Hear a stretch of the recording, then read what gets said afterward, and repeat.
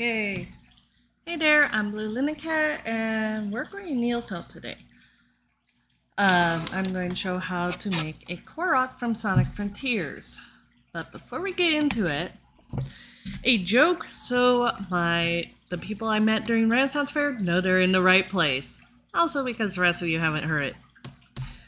A goat made out of goat from my own goats. And if you were at Ren Fair, you would remember that, because that's how I start off a lot of my conversations, especially when it comes to my nail felting. So, what we're going to do is a Korok from Sonic Frontiers. This is going to be a multi-part video, specifically so people can go at their own pace a little easier. So, starting out is basically going to be a ball. It's how most of my nail felting projects start. Now, you can work as big or as small as you'd like. I'm going to be showing a larger version so you can actually see it. I will start with a single needle, and I'm using the cheaper ones today.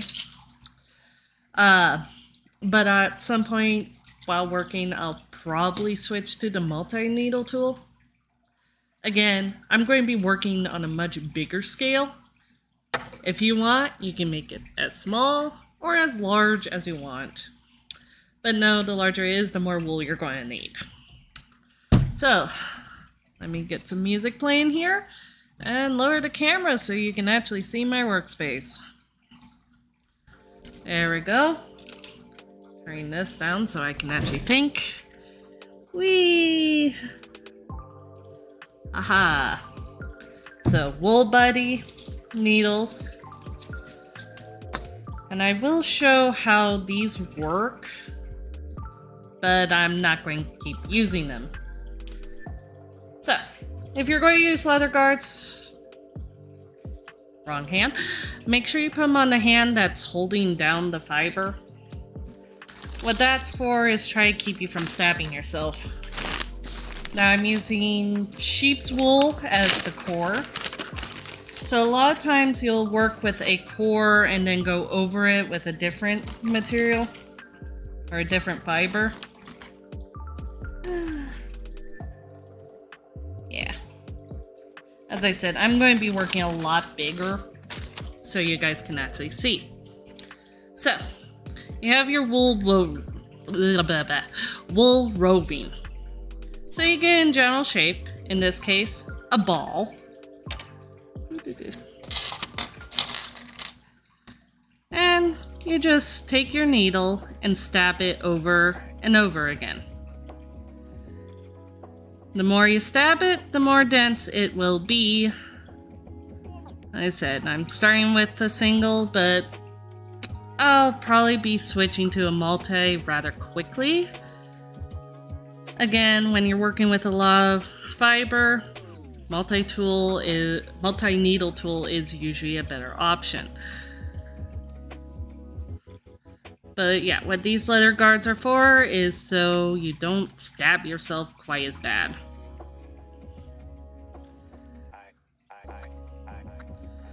But even working with a large, it's trying to hold a shape. So there you go.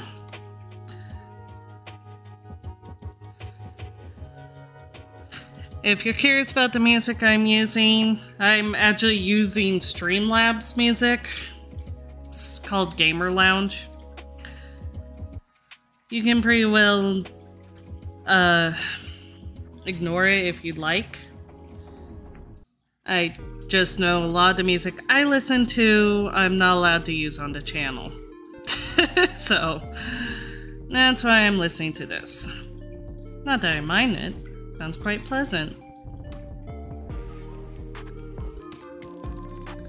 Yeah, I'm going to switch to the multi-tool.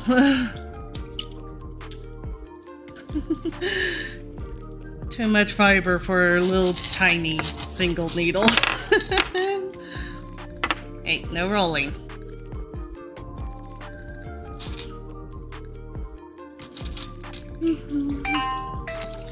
Watch, why are you going off? I should probably look.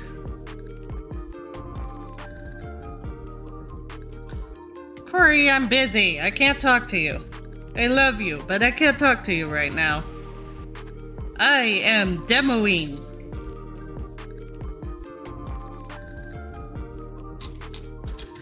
And there we go. Needles loaded up.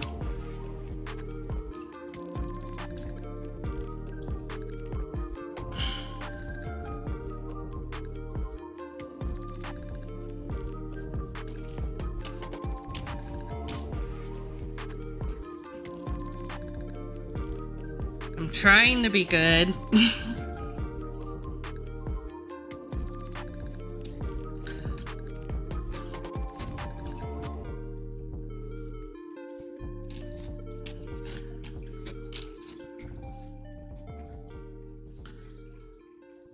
But yeah, you just do this over and over till it's as dense as you want it.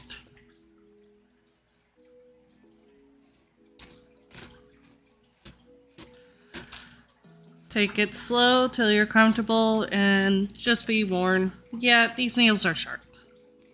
It hurts to be stabbed.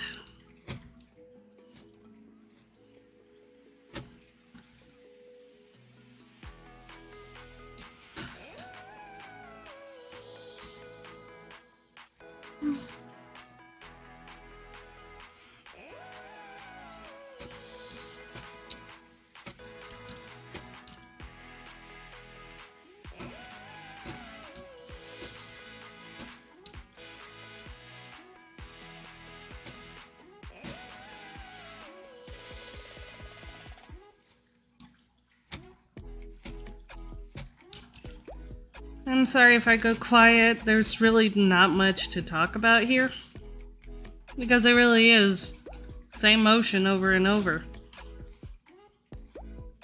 Until that whole interior of the fiber is all tangled up.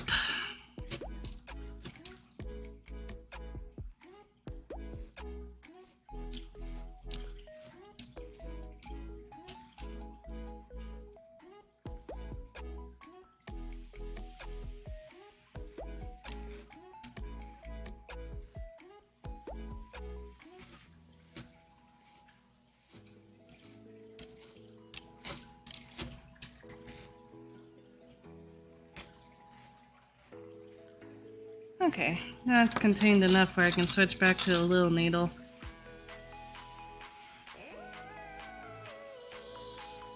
Smooth this sucker out.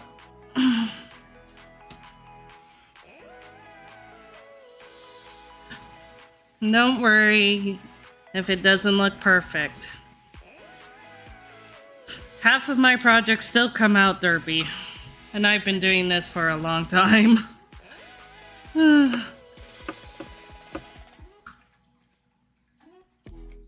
I'm actually trying to remember when I first started. You know what? I can actually look up when I got my first kit.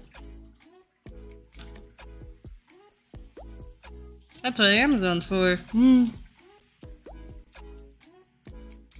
Because I honestly don't remember.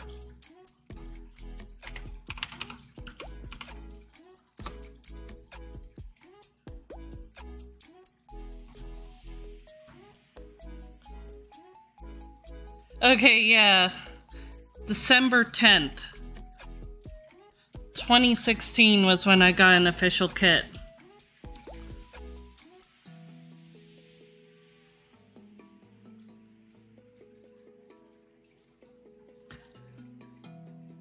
It was a dinky little kit too. It didn't have any fiber, it had very few needles. So, yeah. The kits now are a lot better. They actually include everything. Including that kit I showed in my introductory video. Just so you guys have some background on this. And you don't worry about going fast. You can go at whatever pace is more comfortable for you. I'll go a little faster again, because I've been doing this for a while. 2016. Huh. I didn't realize I'd been doing it quite that long.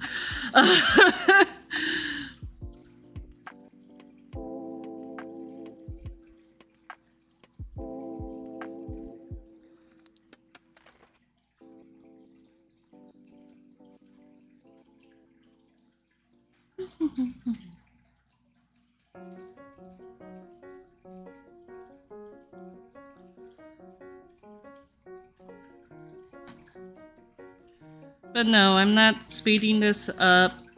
You're getting it real time. Because that seems to help people be a little more relaxed about this. If it's too slow for you, you can always fast forward through the video. I know YouTube includes an option where you can actually tell the video to go at like twice speed, 3 times speed, or whatever. But for those who want to go at regular speed, yeah, you're getting all of it.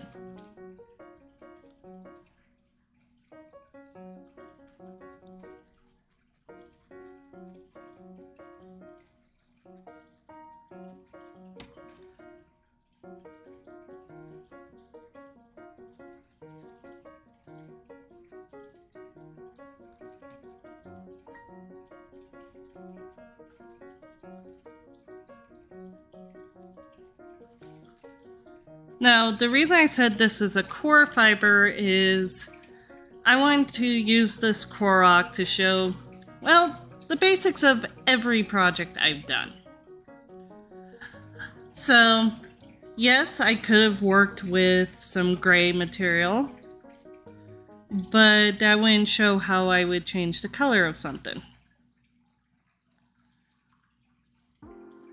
Because a lot of times you have a lot less of the color wool than you do of the white. Now, I happen to have a lot more gray wool, but that's because my goats produced a gray fiber.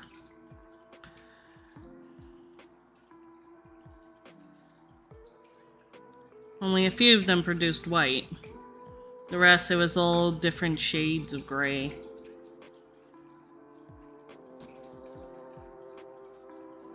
Some really dark, some really light. Now, I'm not showing much of the goat fiber here. Now, I am going to go around the outside of this with fiber from my goat who is called Wanderer.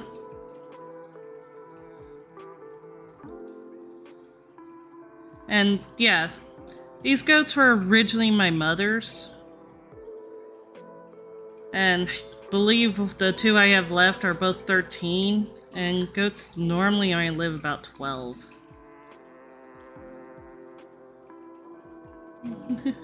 Mine ended up more cube shape. Oh well, it's fine. The beauty of Koroks, if you look at them, they're all different types. So let's see if I can round them out, but if not, it's no big deal. Again, don't stress about this. Don't expect it to be perfect. I never did nail felting for perfection. I always did it just something to keep me busy during Ren Fair and to help me relax. Sometimes stabbing something over and over is rather therapeutic. Even better when you're stabbing something and it's actually making a thing.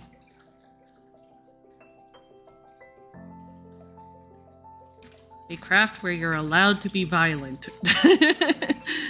Just make sure it's not you that you're stabbing and it's just plain, ordinary fiber.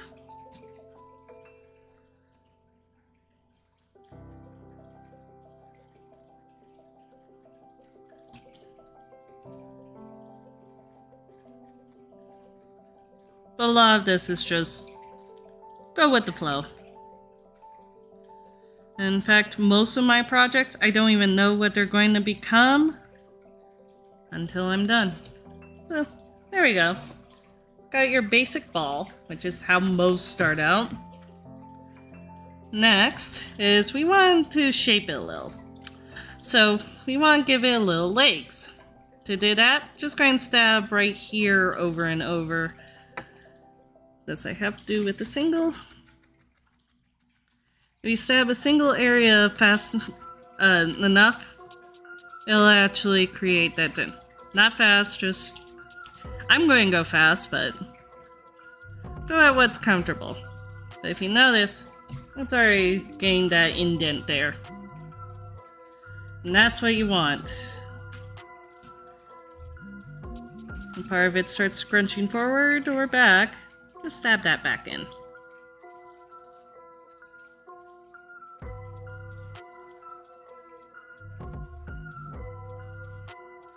What we're doing here is try and get our basic shape. Use your fingers to spread the fiber a little bit.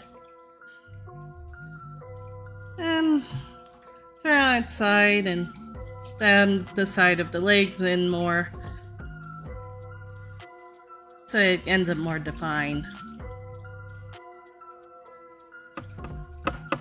I hope this is making sense.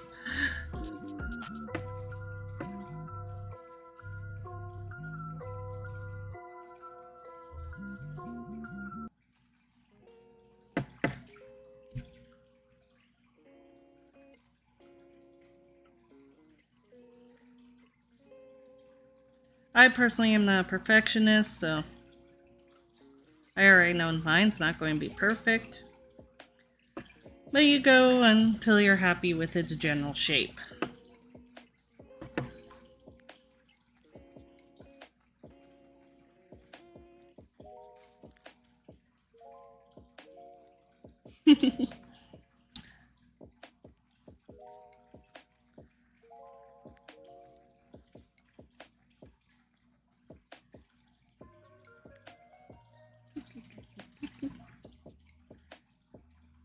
Yeah, tiny legs. Shape, shape, shape.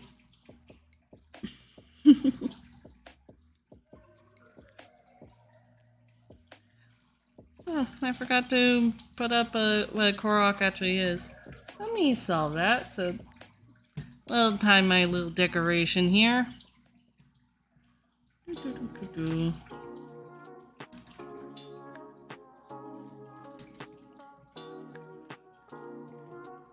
Bloop.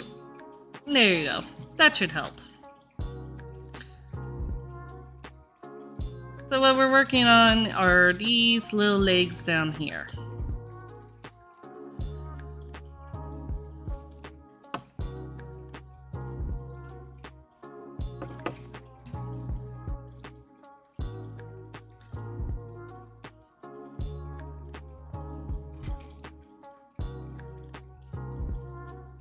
Okay, let me put my finger there so that, yeah.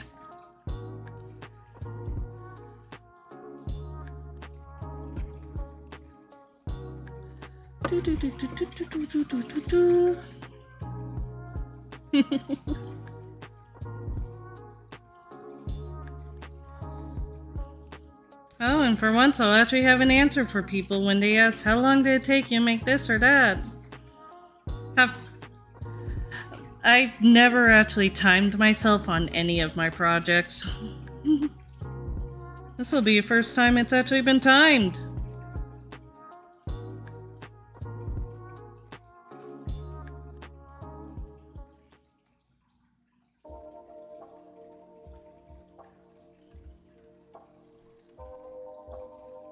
There we go.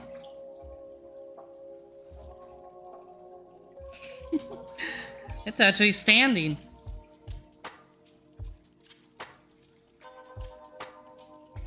It's rare I have a project that actually stands like it's supposed to.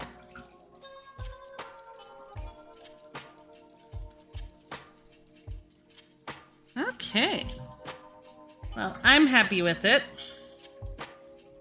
So, next step would actually be the outer covering of this.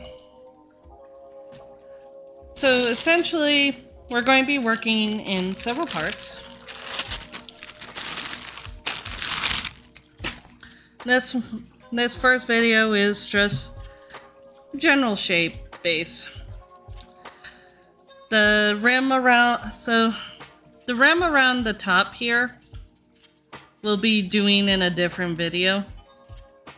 So what we're working on is just this general area. We're not even messing with the face. Again, I'm trying to do this in a way where you get some basics where you can figure out how to do anything else your little heart desires.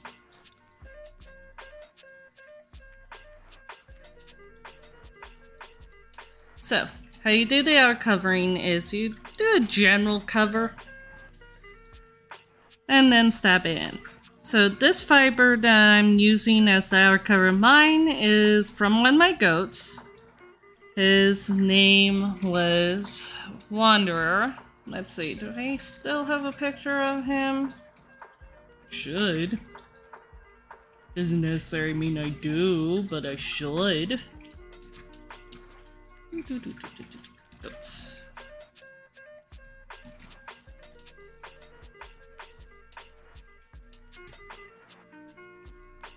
Oh, we even have a cute little adorable baby picture. So, I didn't want to move it to my desktop. No. Wanted to open it.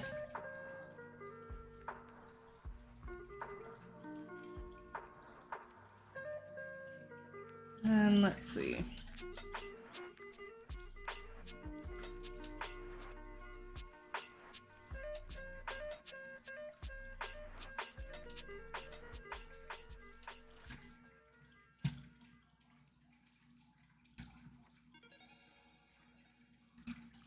There we go. Give me a second to readjust sizing.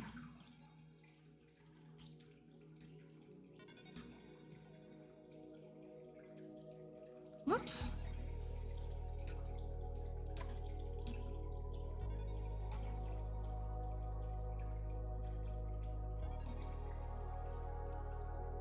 There you go.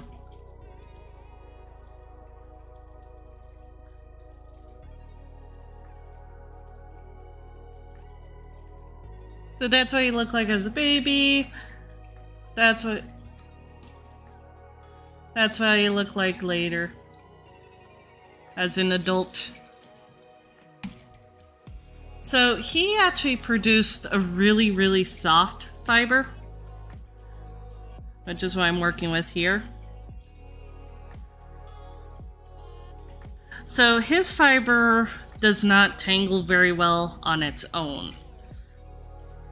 Which makes it great for an outer covering, but doesn't work well for a core.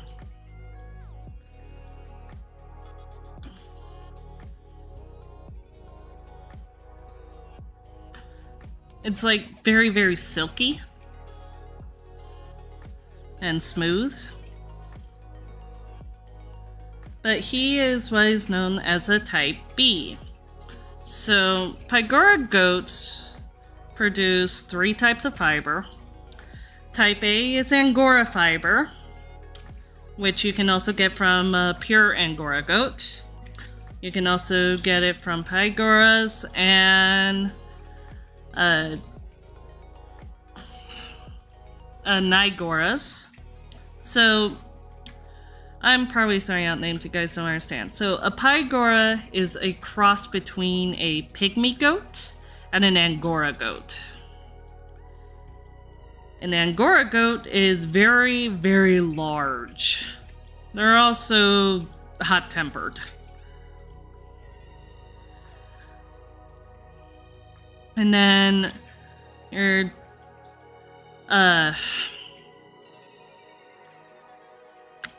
the pygmies are really small goats. Meanwhile, Nigoras is a cross between a Nigerian dwarf and an Angora goat. So a Nigerian dwarf goat is actually a milk goat. An Angora is most generally a fiber goat. Pygmy goats are usually a meat goat. But a lot of people keep pygmies as just pets. So, anyway, Nigoras and Pygoras can produce type A, which is Angora fiber, type B, which is a mixed fiber, or type C, which is cashmere. Now, most goats produce cashmere, but it's so hard to get a hold of because it got such a tiny window to gather it. Most cashmere is shed away. And how you usually gather it is from brushing the goat. Some goats appreciate it, others do not. A couple of my cashmere goats, well, actually one of them was all attitude, and if I took too long brushing her, she would try to bite my face. So, yeah. Thing about goats, they're stubborn, ill-tempered, though they can be quite lovey. But if they don't want to do something, yeah, be prepared for a fight, because yeah, they may look small, but they're like muscle.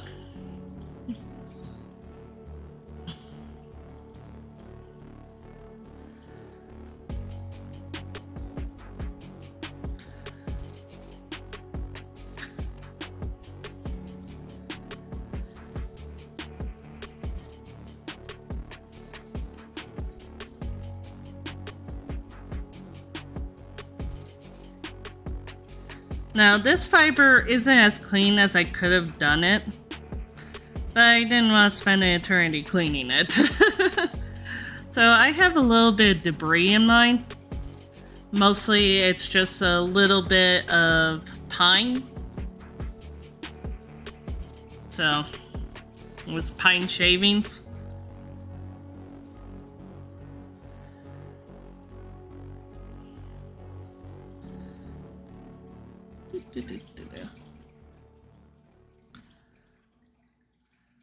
So yeah, with the outer covering, you just keep putting it in until it's as smooth as you'd like it.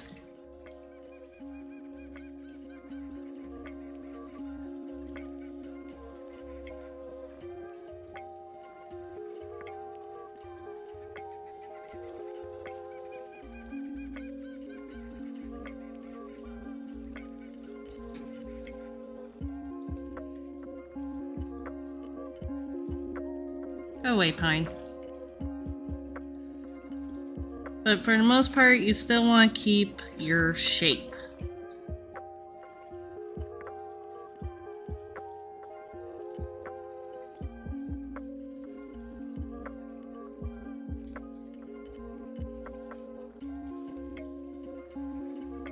And make sure you keep a first aid kit handy. Now, I did actually remember, so these are the band-aids I was talking about. I'll just open one up so you can see.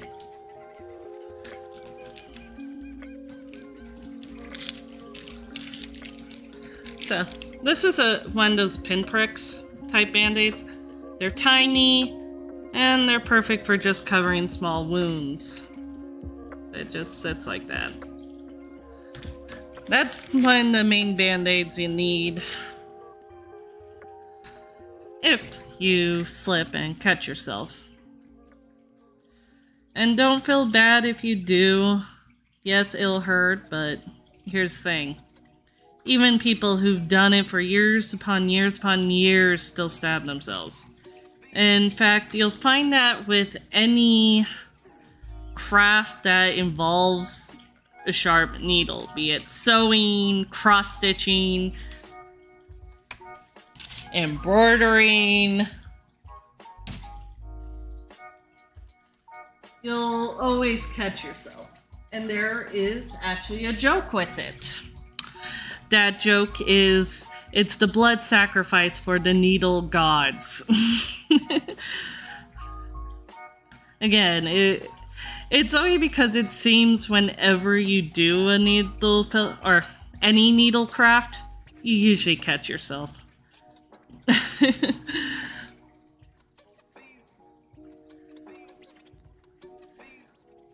And yes, I've seen masters do it. I have a tendency to catch myself. Now that I said that, I probably just jinxed myself because I haven't caught myself once today. Well, actually, I did catch myself when working on prototype, but I haven't caught myself since starting this larger one. Let's see how long that lasts.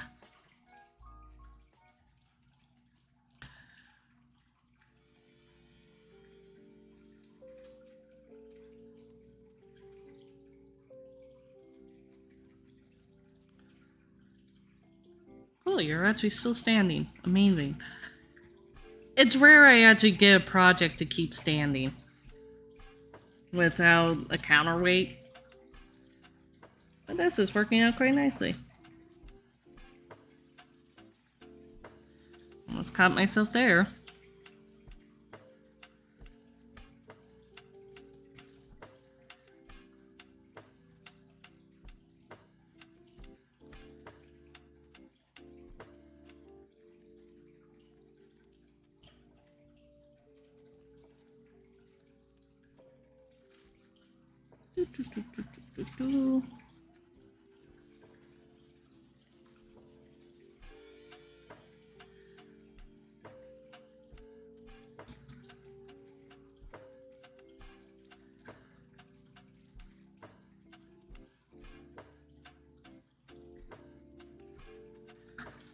Try and get it compact enough where this outer fiber won't come off, unless of course the cat attacks it.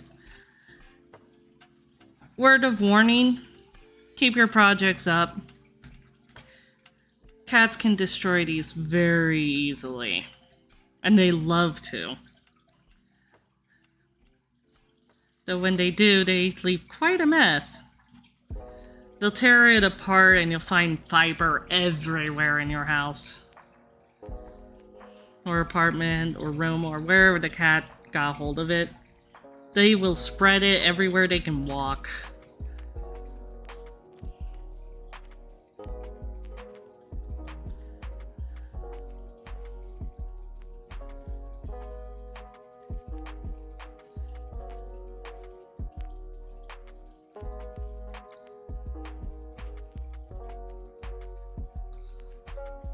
And the more you stab it, the more condensed it'll be and sturdier it'll be.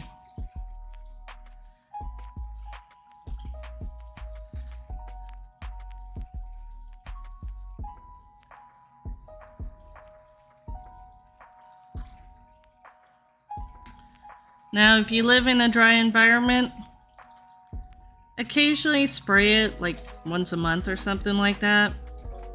Or the desert dryness will turn it to dust. I had a couple of my projects die because of that. So like right here I have an opening. I need to cover that with some more outer fiber.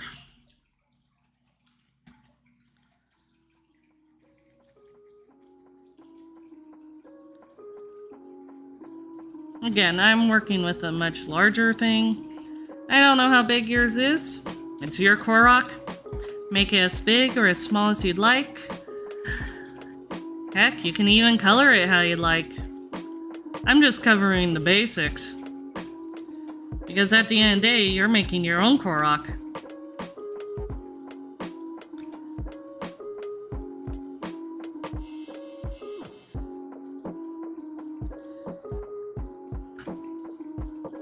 You can also use it as another joke. This is proof that I can stab something over and over and over again with a world full of patience. Yes, I know that's a bit of a gallows humor there, but it's a joke a lot of cross-stitchers have too, and people who embroider. This is proof that I can stab something 10,000 times and still continue to stab.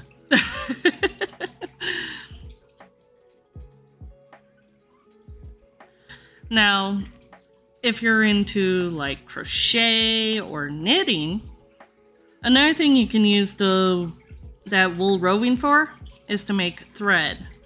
Now, I never actually could figure out how to do that.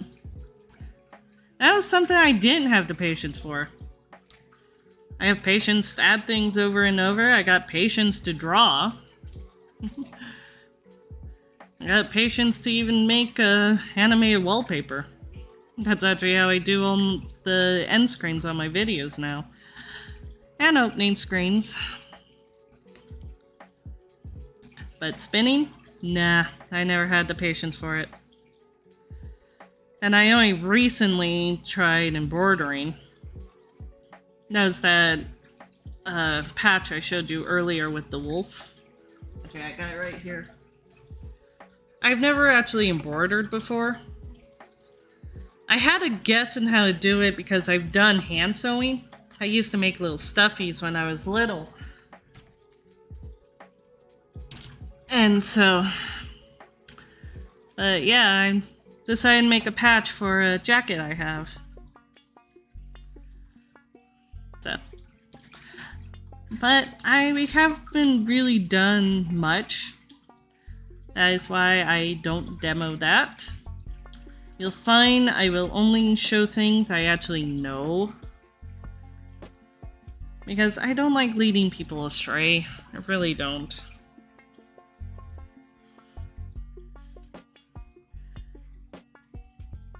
I just didn't realize I had nail filtered that long. Wow.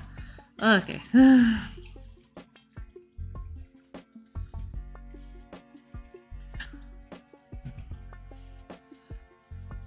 But yeah, this is how I entertain myself during Ren Fair a lot.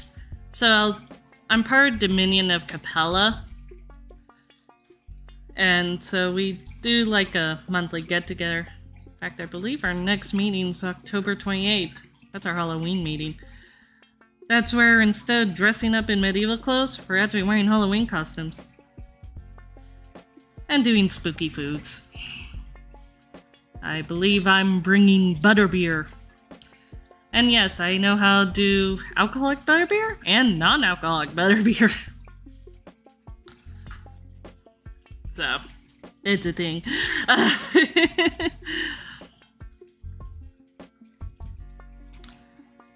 Dressing up as a rogue. Hey, if I record on... I probably won't record on Halloween. But I'll probably be uploading something, I think. Actually... Halloween is on a Tuesday. I may still do a Halloween recording just for fun. Actually, it'll probably be more of this or something else. I'm not sure. I really don't know. Maybe, maybe not. But it might be fun to record while dressed up in my rogue costume.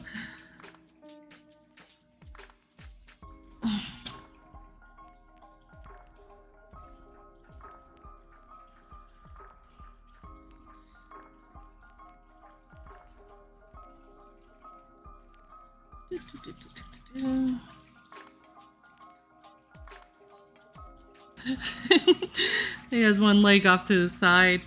Like he has got a little bit of attitude. I like it. I like it a lot.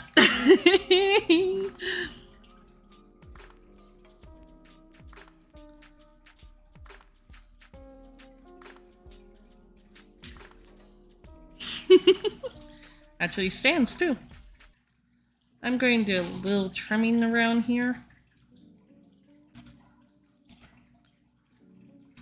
So what I'm doing here is, because of the type of fiber I'm using, specifically Wanderers, there are some longer hairs here and there. So I'm pressing this against the side here, and I'm just, I'm pressing against the side here and just trimming some of that fluff away.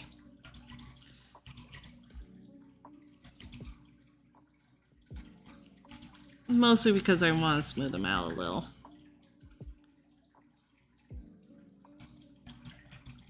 Oops. I'm trying to keep in the camera.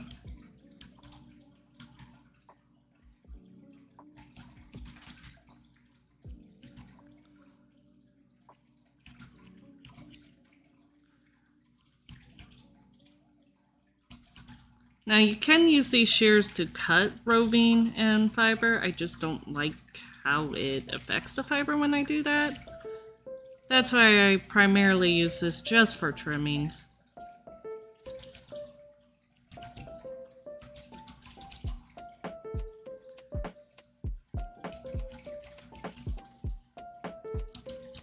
Specifically the long hairs. I believe those are guard hairs.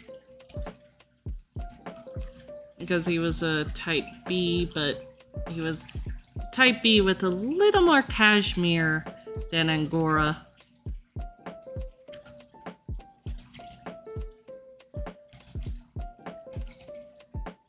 There we go. Ta-da! So now we got our base. So, next one, I will cover how to do this outer edge here.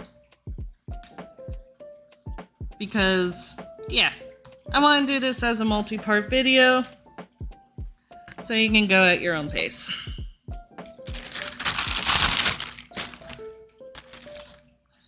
Let's readjust you up. There you go. So there we go. Korko base. Next time, we'll go with the edge around here. We're probably going to do just a simple edge like this one in the middle. If you want to get fancy, by all means. But it'll cover how to do that edge, how to cover it, how to add that little indent detail, which I'm going to use a combination of needle felting and sewing. Mostly because this is very good when you're trying to get very specific, deep detail. And then you needle felt it in. I will show it, so don't worry about it if you don't know what I'm talking about. That's fine. That'll be in the next video.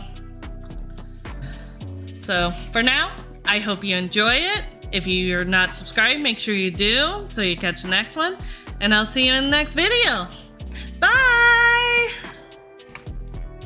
Oh, and don't worry, I will still do some gaming.